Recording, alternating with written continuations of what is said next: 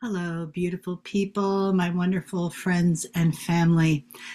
I was about to do some recording for the Dragons of Mu course, and I felt that I really needed to speak to you directly before I did that. We are in such incredible times right now, and I know it affects everyone, and I know that it's hard not to get anxious about it or be worried about it. I know I have those moments myself. What's helping me the most, however, is you, my community. And I know that together we are going to not only get through this, but we are creating the change that will carry what's going on now in the shadows. We are carrying that into the light. And one of the ways we do that is through all the communities. And I know there are many more out there than the ones that are under my umbrella.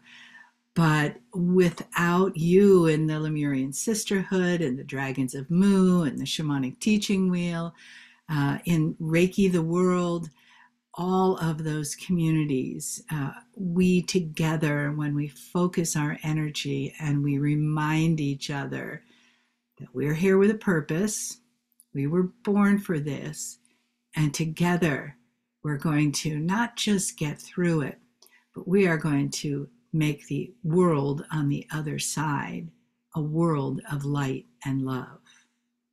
So if you're ever feeling like you're lost or that you're wondering what the heck is going to happen to this world, play this again or play something again and remind yourself that Spirit has the perfect plan for all of us, and that together in our communities, wherever they are, the communities that support the light and that help us remember our clear intention for being here at this time of transformation.